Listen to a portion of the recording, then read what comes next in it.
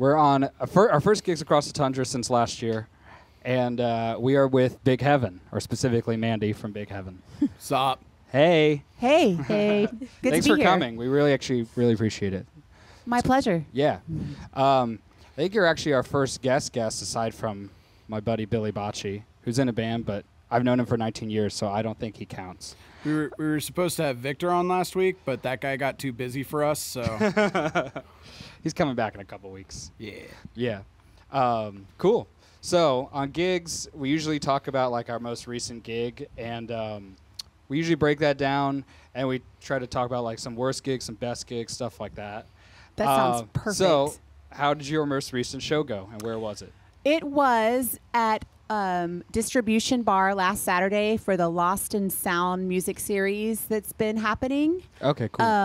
And we got on, that was on Saturday, and we were asked to play it on Wednesday. So it was very last minute. So we were not sure how the crowd was going to be, but we just promoted it a lot. And fortunately, there were other really great bands on the bill, and it went incredible. It was really cool. Heck yeah. How'd you hear about that? Social media. Oh, okay, cool. And normally I find those things just scrolling, but this particular one, since Lost in Sound is replacing Friday on the Green, so everybody's ear was kind of to the ground about, since Friday on the Green is going away, what's going to happen next. Yeah. So I got a text from Kevin, our guitar player, as soon as they announced about Lost in Sound and the application process. So I was like, I'm on it. So I applied, and so any band can apply, and basically you go onto a database, and then the venues that are part of the Lost and Sound series are in charge of putting their bills together. Oh, cool. Is So- that the thing that you sent me the other week? It is, yeah. Yep. I just I gotta get on heard that. about it. Yeah. I was yeah. figuring out Alexa's You got to get on schedule. it. Yeah. It's really cool. And then they make you a cool little profile so the venue owners can go and look and see, like, it has your picture and your links and everything. Cool. So yeah, it's pretty Okay. neat. That's really cool. And I heard that they do it like a couple of times a year is what they're going to try to do. I know for sure they've got 2 in the fall. Okay. I want to say there's one in August, but don't quote me on that. So that would be, it's lostinsound.org if y'all want to go check that out. And they also have a Instagram and I think a Facebook page. But I know, like back when in the Friday on the Green days, they took out summer because it was so hot. Mm-hmm. I don't know if they're doing that for this because some venues are inside, so they might not need to. But there's definitely one in September and one in October. Yeah. Yeah. Yeah, I saw that. So, Cool. yeah. That's so cool. That's cool. I like how they have like a site with all the band's info. Yeah. That's really great. Yeah, I saw that and I was like, oh, Yeah, that's a really good way to we're do official. Yeah. it. Sweet. You recent gig? Yeah, so I'm gonna just explain to you, Mandy, real quick. I'm in a bunch of bands. I'm in Mr. Igloo.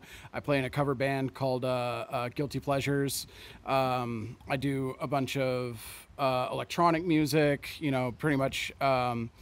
And so he was asking me to come up with another, good story on a worst gig. of a worst gig. Gotcha. Well, last Friday was a pretty terrible one. So the whole thing about Guilty Pleasures is we've only been a thing for about a year now.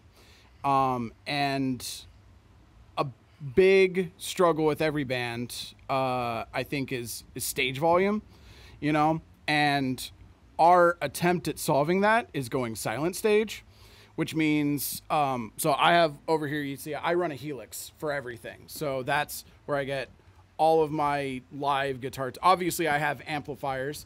I love amplifiers. They're my pride and joy, but I've been doing this long enough that I get sick and tired of carrying all this crap out to the gigs. So Amen. yeah. So the entire band is on a Helix system. I play through a Helix. Our guitarist plays through a Helix. Our other guitarist plays through a Helix. Sorry, and our bassist has like a DI system with his rack unit. So we're all in-ears, which means that anything that can go wrong will go wrong because there's no hardware to back anything up, right? So the entire night we're having sound issues. Nobody can hear me, the lead guitarist. Nobody, the rhythm guitar singer, George, is way too loud. And of course, in my in-ears, in all of our in-ears, I'm the loudest one in the band. George has a Behringer X Air, the remote mixer that the entire thing is done through a phone app, right? And some wires got crossed, and we're hearing a mix that is not in any way indicative of the mix going out to front of house. So for half of the gig, you can hear in our in-ears, you can hear no drums, no bass, a little bit of George's voice, and all of my guitar. And out in the front, I'm in front of house where the audience actually is, I am completely dead silent. So so that was a struggle. And of course, in our attempt to fix everything, I'm cranking volumes on the Helix and trying to get things figured out. I end up I end up just constantly like blowing out. So I blew out one of the drivers in one of my in-ears. My Shure SE 215s don't work anymore. They normally just do that on their own. It's crazy you actually did it. So I blow out the left driver of my in-ears. I have to borrow Jubal, our bassist's AZs. So man, it's just a nightmare. It's just a nightmare. We've just been having sound problems the entire night. And pretty much by the end of it, everything is just going to shit. So I say, what the hell? So I try changing patches on the Helix, only not having realized that everything that I was like manipulating totally got unsaved. And so I lost like all of my sounds for the last set. So I'm scrambling between sets 2 and 3. Basically trying to rebuild my patch from the ground up, trying to get something rolling. Y'all had 3 sets. It's a cover band, right? So we play for about 3 to 4 hours. Yeah, and there's breaks in between each set. So sounding like the recording is pretty important. Actually, no. So we do interpretations of these songs. Okay. And one of the things is we are a rock band that does covers of things, guilty pleasures, where we cover everything from pop music from the 60s, 70s all the way up to recent stuff.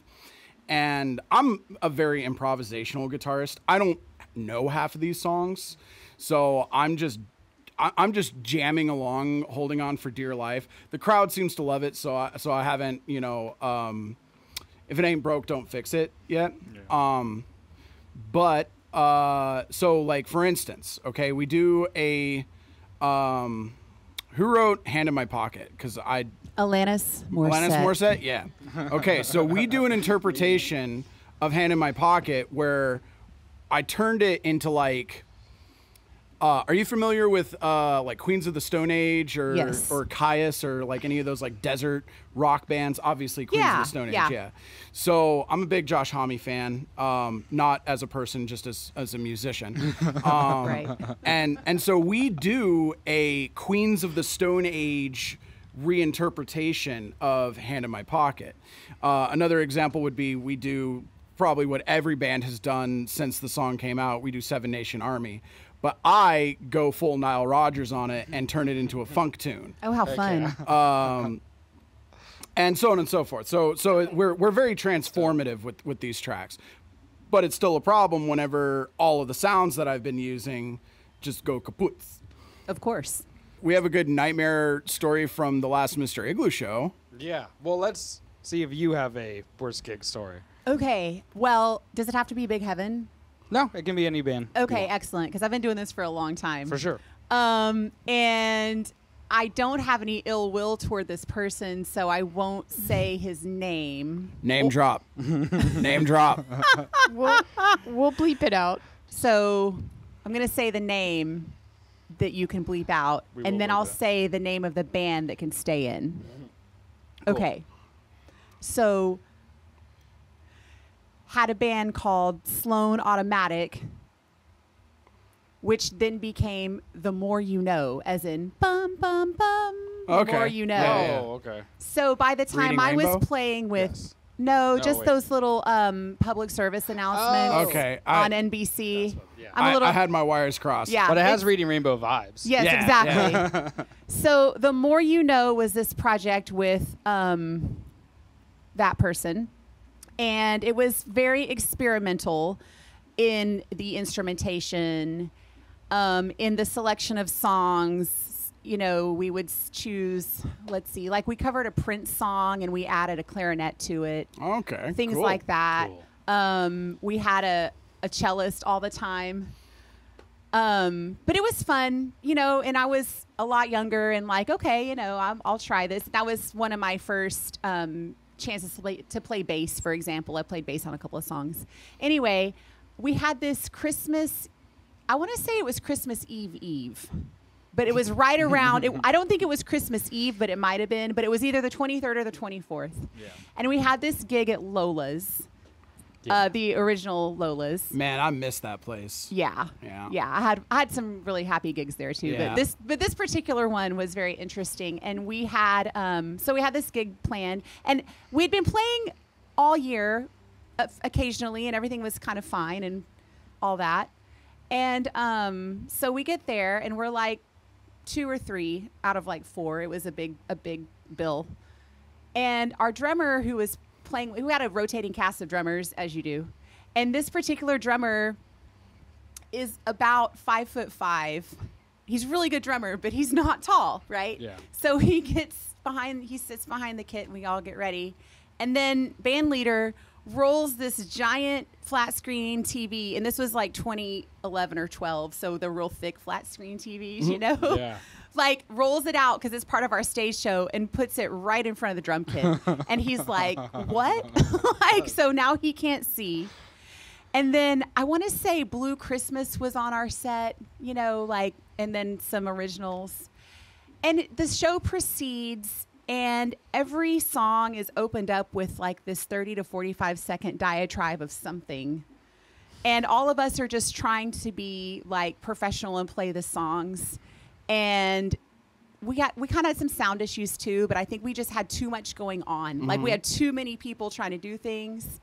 And at one point in the middle of the set, I will name drop this one, Tony Diaz goes, "Happy birthday, Jesus. I hope you like your present." Because it was going so poorly and so weirdly, and people were leaving. Yeah.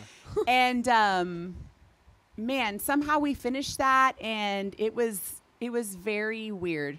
What was like what do you mean by a diatribe? Like he was just Talking, like he would just just talk. personal stuff. Yeah, like stuff that didn't really have to do with the song. Like he wasn't introducing the song. He would like go off on some kind of social tangent or something. I kind of disassociated because it was just so embarrassing. Oh, and I remember this too, is that we had a rehearsal right before that. So we should have been real tight and ready to go. And my kids were really little at the time. And I remember it was a whole thing because I had to like take them to my parents' house so that they could watch them so I could have this gig. Sure. And it was like, I'm not sure that this is worth all of that at this point. And so I called Fair. him the next day and quit. I always think that's weird, the singers that are like talking personal stuff on stage. Yeah. Well, I don't know. It wasn't personal, like super personal, but it was like something he was passionate about. Sure, But yeah. it didn't keep the Sure. it didn't keep the flow. It was It broke the flow. separate. So yeah. like Yeah. walk me through this real quick, because there are bands that do that I like. Yeah. Sure, but they're yeah. all like highly politicized punk bands. No, see, you we know? weren't that at all. Yeah. Yeah. Our whole thing was just we love songs and we're going to perform some songs. Right. And I don't. So that's why it was very strange. It's like one of my favorite modern punk bands, Pup. They're from Canada. They, for sure. You know, write incredible songs. But whenever I saw them, and you don't go to a punk show not expecting politics. It's like the two go hand in hand. For sure. And they had a voting registration booth set up, and like that was the theme of the night. They were making a big deal about like register to vote and make an impact, and they brought it up like 6 or 7 like in between every single song, just you know, hey, we got this booth back there, go do the thing. And then I saw a kid fly 16 feet in the air with a bloody nose, you know, in the middle of the first song. You can't get much more punk rock than that. Yeah. That's pretty punk, but you know that's the purpose of them being there, right? Yeah, they're a band that their whole thing is like animal rights, and you know, they have so many songs that are just about critters and life, and you know, like non-human life, I guess. Yeah, you know, and I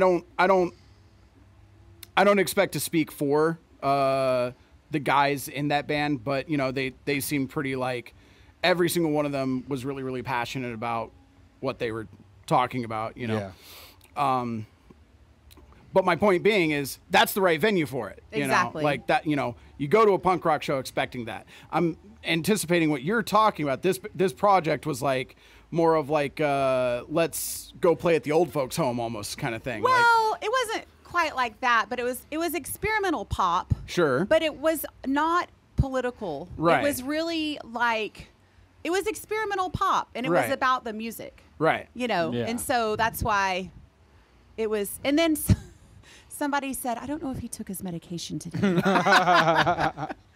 So that might have been a factor as well. And I'm trying to remember if the TV, like I remember that there were issues with the TV even being able to be plugged in and project whatever weird visual. Yeah, I was going to ask, what was he even putting on the TV? Like a visual. Okay. You know, like a backdrop visual kind of thing, you know, which would have been cool and would have been fine. But I think all it did was block the drummer. Yeah. Who couldn't see. I mean, I will never forget the look on his face. He was like, what? That's so funny. We should pull that on Alexis. That was, but that the TV wild. will come on and it can just be a video of Alexis playing drums. Okay, that's or good. like a cartoon Alexis. Yeah, a video of the drummer. Just put a camera on her and then put the TV in front of her. So See, that's why I sing. So that way, since I'm short, I'm right in the front. Exactly. I don't have to have that problem at all. Yeah. My drummer, my current. I was gonna say my current drummer's really tall, so let me see. Well, I have one that wasn't the worst, but it was kind of funny. Mm-hmm.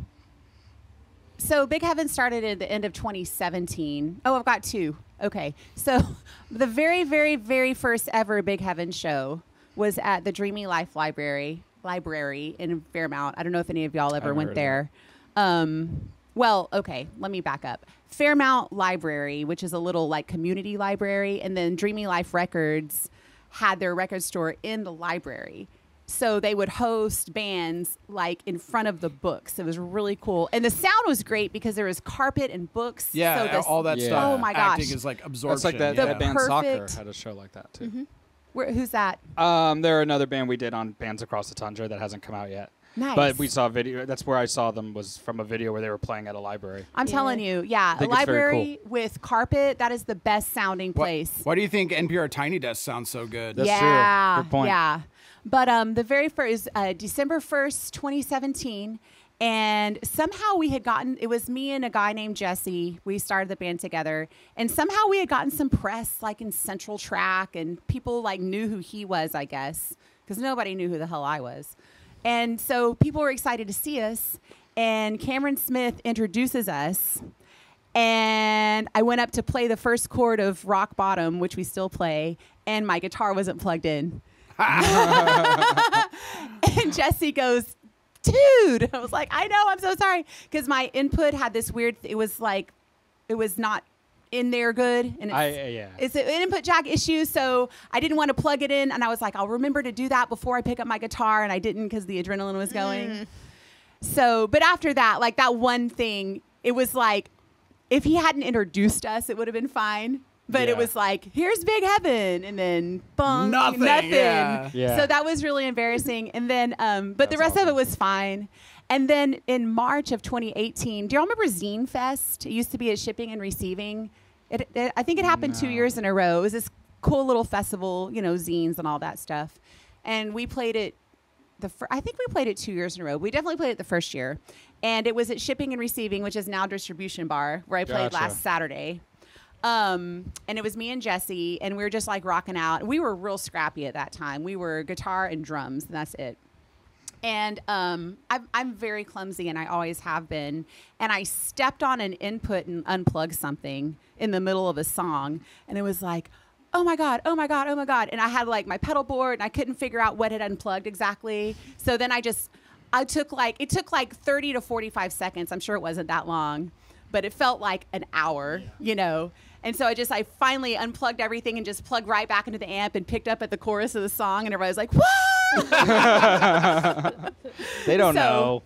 I guess those aren't really bad, but they were definitely like very low points that fortunately recovered. Yeah. So something about first gigs and input jacks. My very first gig I ever played, like I'm in high school. It was like a talent show. All right. And I was in the quote unquote dressing room, which was, you know, it's the high school auditorium. So I'm literally just in one of the classrooms, just sitting there and warming up on my cheap little Roland Cube 60 amp, which has plastic input jack hex nuts, right? And and our drummer sits on my amp.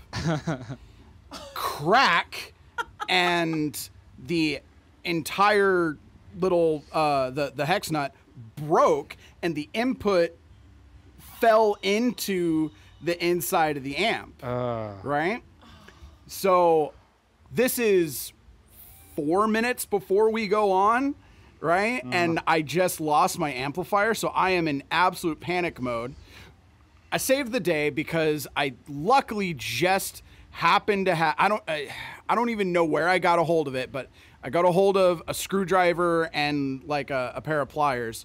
I unscrewed the entire head out of the combo, pulled it out, fished out the input jack, pulled one of the hex nuts off the back of the amp, like one of the line out ones, and like screwed it in, and like bada bing bada boom. Nice. But like, what a nightmare, man.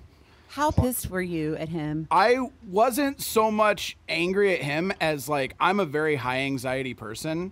So I was terrified. I was freaking out. I was like, you know, nowadays I just roll with the punches. I'm like, oh, something broke. All right, what do we do? You know, but at the time I had never had the everything is exploding on me all at once experience. So I was just in absolute panic devastation mindset. You know, I thought I could have just puked and died right there, and I would have been happy, you know. Oh yeah. Wow. I don't know why puke had to be a part of it too. I was just from the anxiety. Puke and die. Puke and die is Love the that secret band. to happiness in life. Yeah. I mean, sometimes.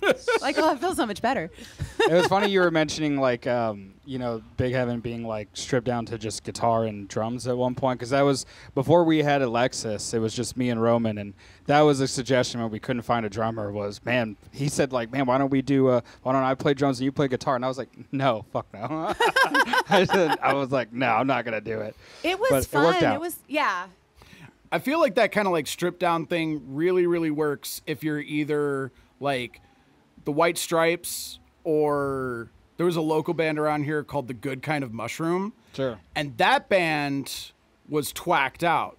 They got clever with it. The guy would run like an XY split out of his pedal board into like a bass amp and a guitar amp. Yes. And like did all sorts of funky stuff to get a much fuller sound than a two-piece would actually be. Well, and I'm just going to be honest with myself. I'm a very good rhythm guitar player, but I don't have the lead chops to do both sides of that, you know? And so for me, and and I still don't. I really didn't have a big enough amp to make that thing.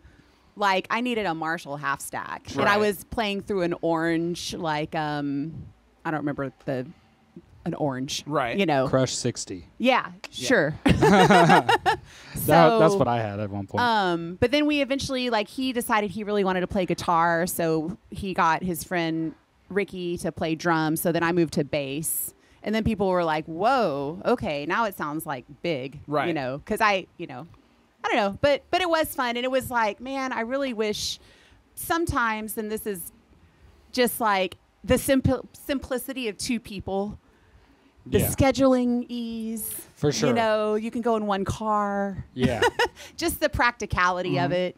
Can I geek out about some gear real quick? Totally. Do it. Let me ask, what are you running right now? What's your like main setup?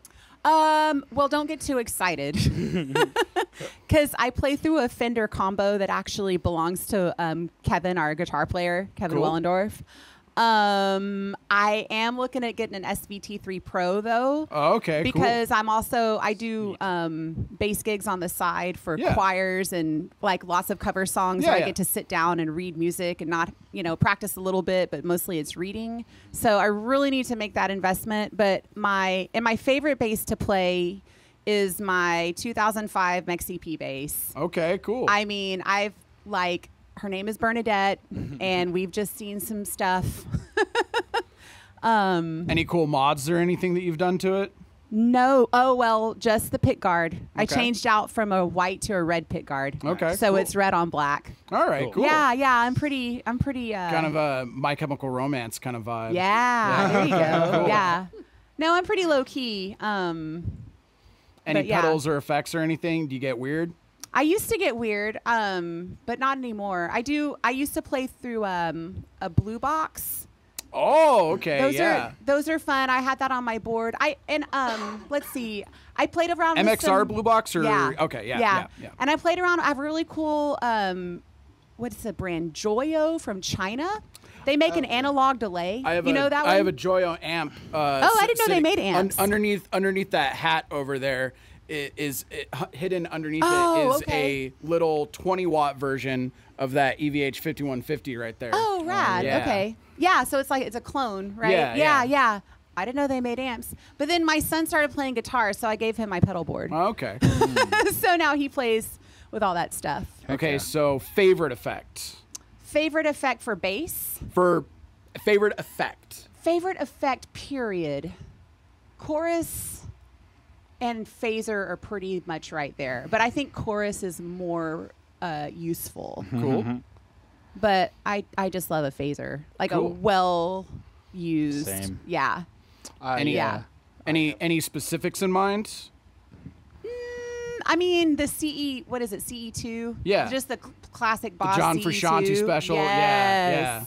Yeah. And I love MXR pedals because I love the button. Yeah. And I love one knob. Like, I'm very, I need one pickup. Phase 90. Yeah, I love a Phase 90. Cool. I don't want a million choices. I will not know what to do with all of that. Yeah. So. What's a flip side? What's a best gig? Like, what's something where it couldn't have gone better? Well, we played a house party in April. I think it was in April.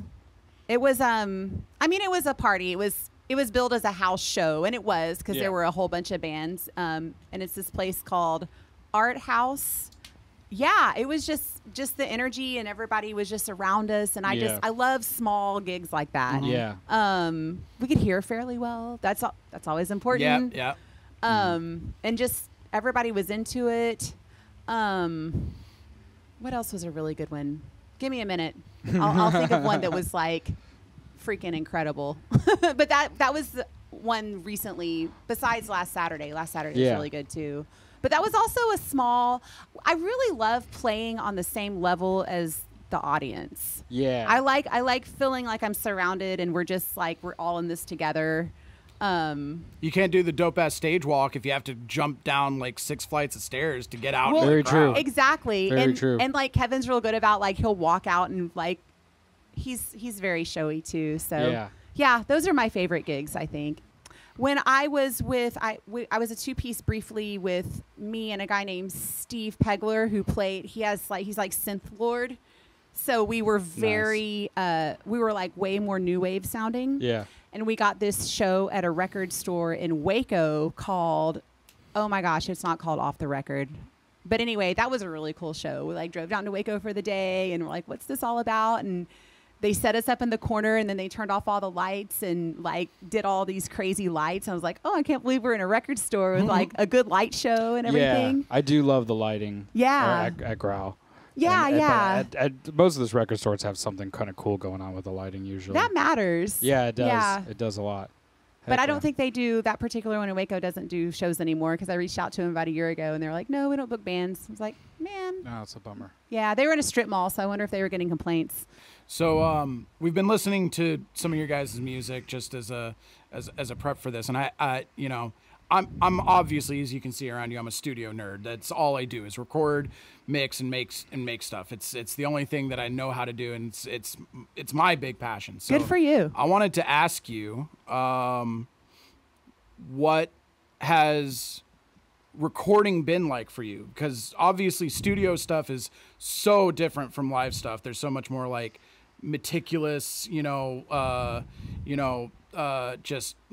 just hair pulling going on usually. Well, that would depend on which record. From when everything started to now, where has like recording gone from? Was it more stressful in the beginning? Is it more stressful now that you guys really know what you're doing? Is it, what has the growth of your recording process looked like? Well, I think the growth part would be more just that we know what we want it to sound like. Because when we first started, we did a lot at Dreamy Life. And so our very first record, which is called Strike a Match, is only on Bandcamp. And that was recorded by Britt Robichaux. And it was me and Jesse. And then Olivia, which I think is still on Spotify because Dreamy Life released it. Yeah. We was also recorded at Dreamy Life at Cloudland. I think I didn't say Cloudland before. So Cloudland Recording, which Dreamy Life did a lot at. We did our first two recordings at Cloudland. And our second one, Olivia, was recorded by Robbie Rux. And it was actually Robbie's idea to put the synth on our song Dreamin', which is why we're even a synth band at all. So shout out to Robbie.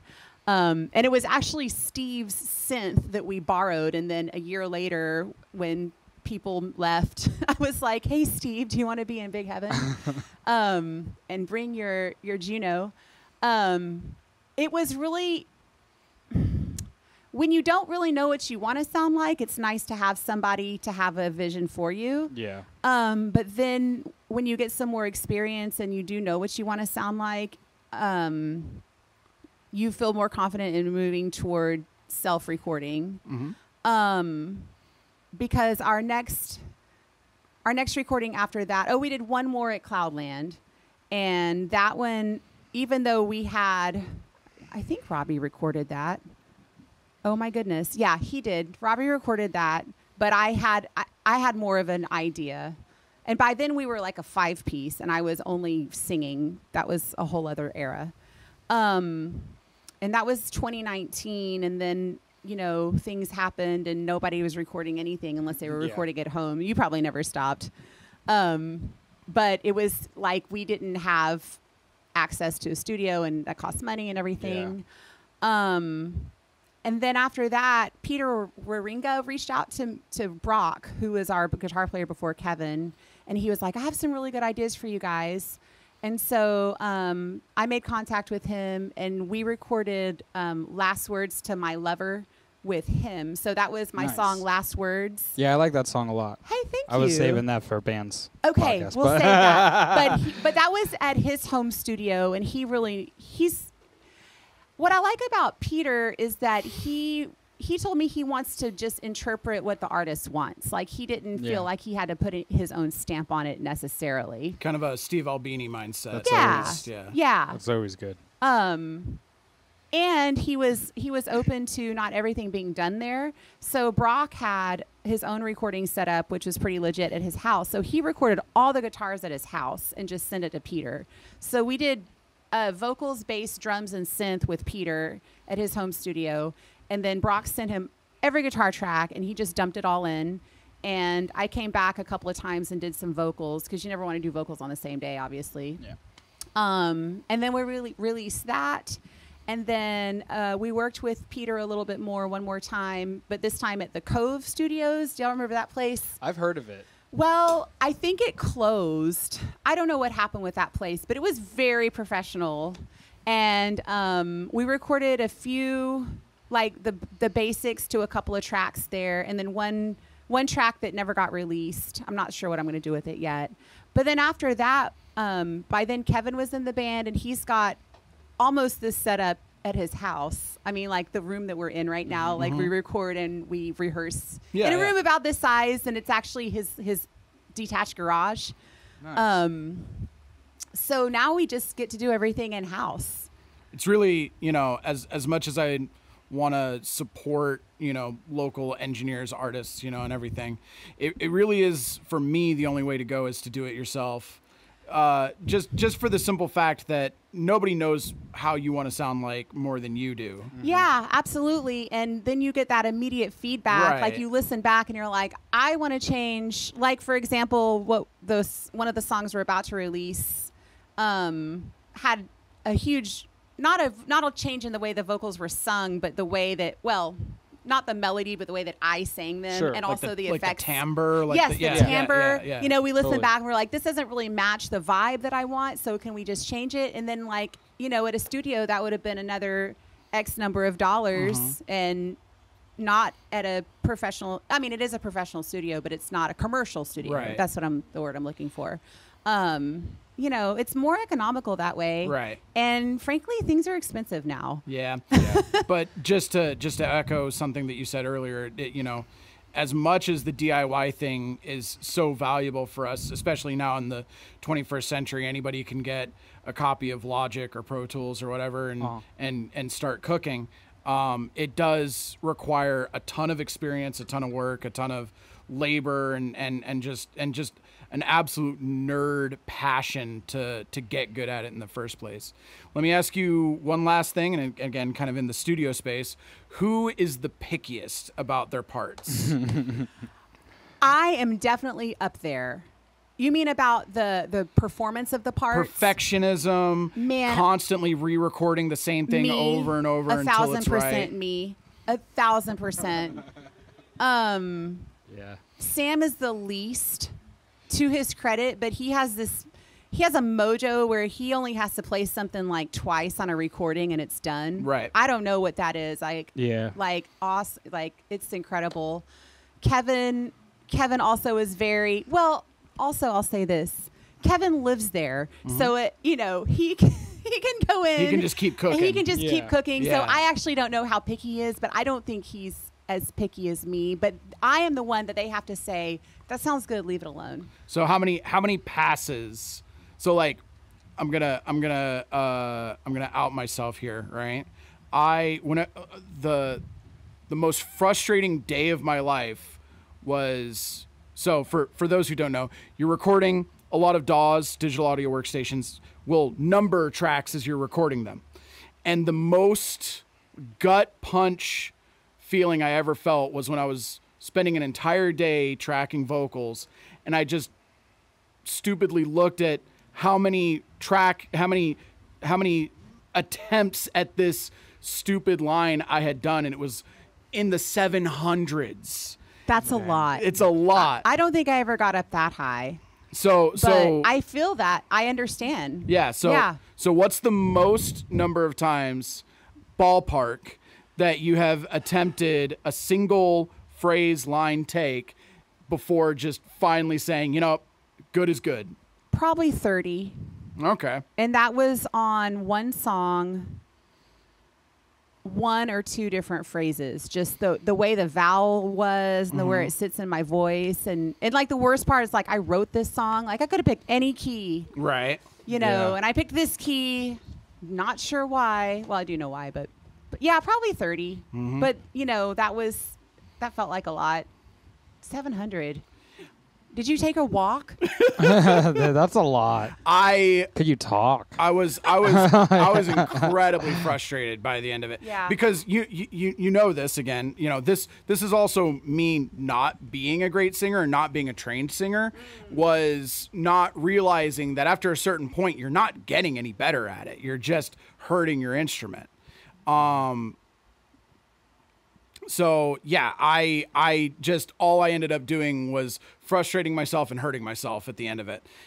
Lesson learned in a very, very real, hardcore way. Yeah, Absolutely. I started taking your advice, which is if I don't get it in 15 minutes, I go do something else. Yep. And then I come back to it, and that's been really, at least at the minimum, helping with my sanity while I record. Yeah. It's a lot less like expletives screaming from my room. The and most stuff. important thing is you got to keep cooking. So if something isn't working, put it on the back burner and move on to something else. That's always been my method. Yeah, and I like that 15 minutes because then it's like I'm gonna have a stopping point, and if I'm there, I'm there, and if I'm not, I can take a break. Yeah. That's a good guideline. Are there any plans for touring at any point for Big Heaven? I would love to get out of town. It would probably it would probably look more like a weekend run out somewhere. But you know, like we all have day jobs. Yeah. That makes it really tricky. But I would really like to get down to Austin and like maybe do like an Austin, Houston 3-day, 4-day thing. Mm-hmm. That would be really fun. I've done that more times than I can count. It's fun. It's Yeah. worth it. Yeah. I mean, I think it would be. Did you break even? Not every time. Sure. I'll tell you this. A couple of times we played with cool bands to big crowds. We sold a ton of merch, and we made out like bandits. That was about maybe 1 or 2 times. Okay. Sometimes we drove for 8 or 9 hours to play in front of 3 people, just like we could do if we drove 15 minutes out here in Fort Worth, and ended up just essentially spending a bunch of money on garbage gas station food and gas. Yeah, that's essentially, That's always the risk. it's been both. Yeah. I mean, our merch game is pretty strong, so I feel like we would probably do okay there, and we bring a lot of energy. But yeah, like if they just aren't in the building, right? That's 3 T-shirts. I mean, yeah. So TBD on that. Yes. So you said you're working on new songs or Yes, a new song? They are. We have a 3-song EP. We're the artwork stage. We want to make it really good. That's another thing. Like we may be a little bit hung up on the artwork, as sometimes happens with the recording. Yeah. The visual is also really important, and that actually took me a long time to realize because I appreciate art. I love art, but I'm not a visual artist. So like one time for one song, they were like, "Where's the artwork?" I'm like, "It's one song. Why do I even have to have artwork?" And then I got this like long reason why. I was like, "Oh, okay," because of the way that we consume music now. Right. You kind of Yes. have to have Yeah. something to look at. So yeah, we're just waiting on that to percolate, and Yeah. then I'm gonna upload it to the services. But the songs are recorded; they're ready to go. Sweet. Is there anything different about them, or kind of the same vibe? Or Yes, I'm so glad you asked. So the first song, the whole track, the music was written by Kevin, and then I added the lyrics. And the second song, it was all written by Stephanie, our keyboardist and backing. Well, we're kind of dual vocals now, I guess. So that's totally her song. Sick. And then the third song is very. We have slow songs, as you know, but this one's much more in a shoegazy, like loud. What is another word I'm looking for? Like a noise band kind of vibe. Slowcore kind of. Yeah. It has. I think that one has like 15 guitar tracks. Wow, Sick. cool. So yeah, Sick. at the big part. So that's actually a great segue as to, do you guys have a typical approach towards songwriting? Is there usually, one member of the band brings the seed to the song and then everybody just adds their parts? It sounds like to me like what you're describing is a bit more of a democratic process. Well, it is now. Since when Jesse and I started I was a very new songwriter, and he had some songs, but I had been in bands, and there was a couple of songs that I had written that weren't necessarily appropriate for the bands that I was in at the time. Sure. But I'd be like, hey, I've got this song and I want to bring it. And so over a couple of weeks, more and more of my songs started being in our first little sets. And then it became, by the time Jesse left and Ricky left when Jesse did, we were playing almost all my songs. So because I've been the consistent band member since the beginning, the songwriting has fallen on me. Yeah.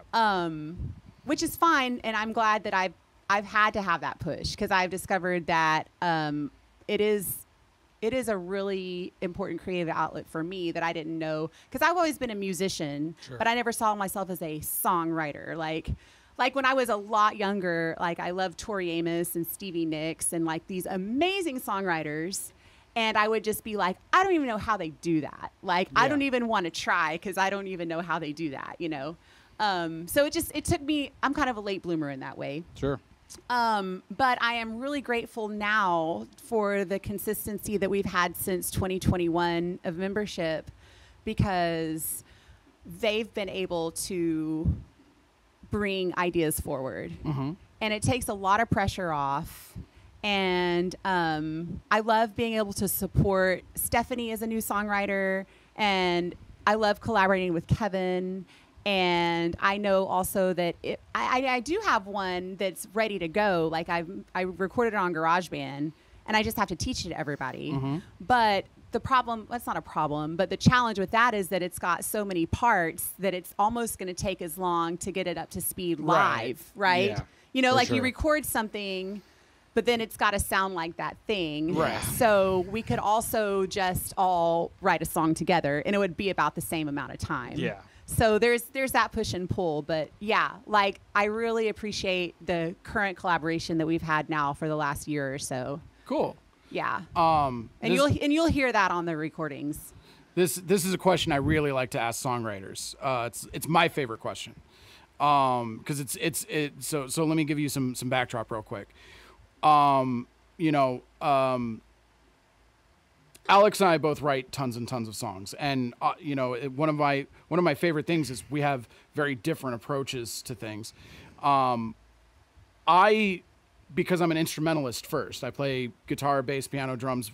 Singing is the last thing on my mind. I tend to write the instrumental and then just send it off over to Alex and let him figure out what the vocals are going to be. But one of the things that I tend to do is now knowing Samantha and Alexis and Alex as well as I do, I try to write from a perspective of, I know who's going to play this part, right? I have a conscious understanding of, I'm writing a bass line that I want to challenge Samantha, but I also want it to be something that's like something that Samantha would have written, The more and more that I get to know these players, the more I write around the way that they work. So my question to you is, how much are you considering the other musicians whenever you compose versus throwing shit at the wall and like seeing what sticks and just and then just, oh, they'll figure it out if they figure it out? That's a really great question. My traditional songwriting strategy has been girl with an acoustic guitar. Mm-hmm. So, which makes it nice to bring that, like the song is written, the song is composed, the sections are obvious, and then allowing my bandmates to build on that with really interesting bass line. Like when Peter was the bass player, like he was a very melodic bass player, and so I would know that he would add something that I didn't think of, or actually he would actually add something that I would think of, but he would just add it without consulting me, which was awesome.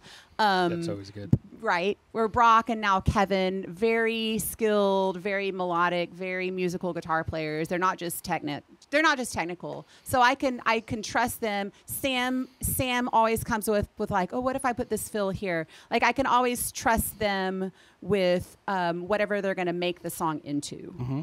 So now that it is probably going to move more in the direction that you were talking about. And the reason that we haven't done that before is just because of a little bit of inconsistency with who's playing what. So until last year, I didn't know that I was ever going to go back to bass with Big Heaven. I didn't know that we were going to lose Peter. And I was playing keys, and Stephanie was singing backup and doing all the auxiliary percussion. So we had like this really thick sound on stage. I was like, this is so awesome. Like, I'm always gonna have a tambourine player. I'm always gonna have dual vocals. I'm a pretty good piano player, so I'm happy with keys. And so like that song I was just talking about that's on my garage band that's ready, I recorded that thinking of Peter's going to play bass and I'm going to play keys and Stephanie's going to sing backup and all that stuff. So I guess I was kind of thinking in that way. But now I'm going to have to teach this kind of complicated keyboard part to Stephanie. Yeah. Which will be fine. Like, she's up to the challenge. It's good. But yeah, now that we are more in our spots, right, I can start thinking more in that direction. Cool. Or still just be a girl with a guitar and like, this is the song. Yeah. I kind of want to hear this. I kind of want to hear this here, but y'all do what you want with it. Right. So. Yeah. I mean, I also always subscribe to like the Rivers, Cuomo, Weezer kind of songwriting, which is if it works on an acoustic guitar, it works. Yeah. Just acoustic and vocals. Yeah, exactly. Exactly. Like if you can scale it up, if you can scale it down and it's the same song. It still hits the same feeling. Yeah, exactly. So then let me ask, in the transition from studio to live, how much wiggle room is there? Because I'm an improvisationalist through and through. I'm a jazz boy before I'm anything else. Nice. So for me, as much as I love good songs, I also love just wailing, just getting up there and doing whatever feels good in the moment. We have a lot of songs, especially from the early catalog, that are way too short. And so definitely making those longer. I love doing that. There's some room. I think that what people would notice live more is just less synths. And that's just because our songs tend to just have like 3 or 4 or 5 synth tracks when we add it. And then, we have one synth player and she's got 2 hands and 2 keyboards, but she's only going to play one at a time. She's, I don't want Geddy Lee. It's fine. Like, it's okay. So yeah, there's some room there. Cool. Just as long as everybody's on the same page and like Sam will do like an extended ending. That's totally fine. The new slow song, the one I was telling you, it's kind of shoegaze. Yeah. Sometimes we drag that one out like an extra minute at the end because it's just a big loud jam. Yeah. So yeah, there's some room. Cool. Yeah, totally. Very cool. Sweet. Before we wrap it up, what was our worst gig that just happened? Oh, right. We 'cause I forgot. played. Oh, what was that place called? I love Fat Bar. we talked about how fun it is whenever you're playing like these cool little intimate spaces that don't have a stage per se, and you're just kind of there with the crowd, except when there's like a couch and a recliner and a bunch of other stuff taking up space on the stage. So Alexis, our drummer, is tucked away in a corner. You can't even see her because there's like a wall baffle up against her. So if you were out in the crowd, you're just hearing, drums, guitars, and bass, but you're not even seeing half the band because she's literally behind a wall. Plus, there's also a speaker stand and a speaker that doesn't work in front of her. Well, the speaker was working until halfway through the set when it started feedbacking and smoking or something. Or I didn't see the smoke. I just heard it not making sound. Yeah, that is not but the I was first time that's singing. happened there. Yeah, with power. I heard that with Lifeless Display. They said like we broke the sound system, and I messaged Victor or not Victor, Jack, and I was like, "What? Wait, is there no sound system tomorrow?" And he was like, "I didn't hear anything about it." That wasn't a joke. No, I guess not. It sounds like there's evidence behind it. But yeah, just it was so tight. Like, I've played tight shows. That was a tight show. Well, Alex is left-handed too, and I'm right-handed, so I had to like angle myself. And I was like, but I was also directly like in front David of Tell one of and the Jeff Ross speakers, bumping so We had all the mics. Yeah, I'm trying really hard not to clash and hit Alex with my bass, and there's feedback happening because I'm like too close with the microphones and speakers, and I was just like, oh my gosh. Yeah, and I brought. I mean, it was like a bring your own gear show. And I brought all my own mic like cables. 2 of your cables went out. My cables were all fine, but I was like, you know what? I'll try and have a very minimal mess. Let me use their cables first, and if there's a problem, we'll go. And of course, like 2 of their cables were bad, and I was like, I should have just used all my cables. I can rap fast. It's fine. Was that for a festival, or was that just a one-off? No, it was just a one-off. It was just a cute little gig, and I will say we were on fire the whole night. Like we played really well. Yeah, I thought we sounded really good. Yeah, you get the energy of the crowd. Yeah. But all of that frustration. I have seen bands there, and I've had to stand on the booth just to see the band. Like if there's too many people. Yeah. So yeah, it's a fun little space. Don't know if I ever want to play a show there again. Yeah. Fair enough. Yeah, or we just lean into it and just sit on the couches. I mean, put the mics up to lazier the that we look. It would be funny. At least get a video out of it. I thought they moved them. I'm trying to remember even those being in the space when we've played there. There's it's like this U shape. Yeah. Over by the back door. So you've got like this little wall, and then it goes up to the window, and there's a couch in front of the window. That's just barely. Oh, yeah. It's a tight spot. Yeah. And then people like walking in and out of, I'm going to give too much away. Yeah. But yeah. Yeah. And I mean, like I said, I love the space. You might want to bleep this part out too, for the simple fact that it's right across the street from the awesome arcade right next door. Yeah. Which I have been thinking ever since then, dude, we need to jam in an arcade. Like that's a spot for us to play a show at. Free Play has a rooftop. That's a great idea. I wonder if they would let us do that. That would be awesome. Okay. There's also a place literally right down the street from here called Electric Starship that has had bands play. What kind of place is that? It's an arcade. Oh, okay. They have like a bunch of the classic stuff, but they also have like a bunch of the modern games too. You know, they have the Killer Queen Bee game. Oh yeah. They have a bunch of like cool like Japanese imports and stuff. Yeah.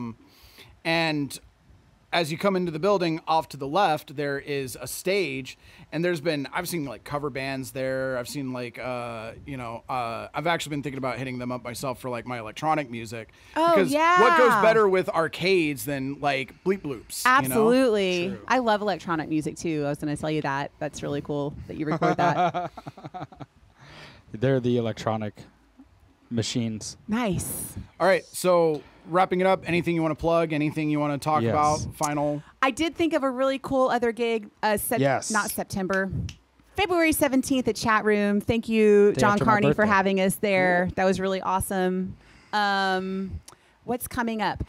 July 18th. No, not the 18th. I keep saying that. Bloop, bloop, bloop.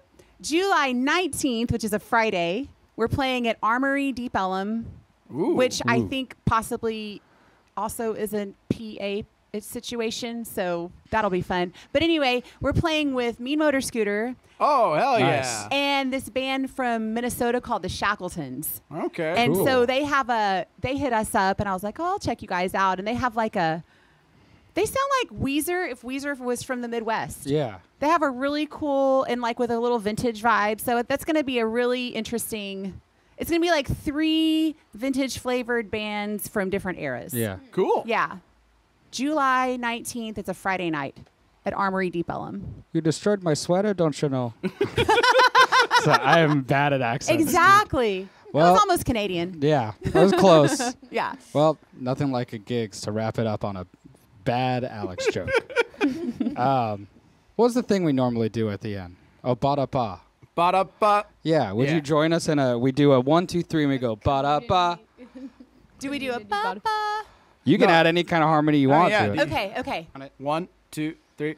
Ba-da-ba. Nice. Nice. I've missed doing that.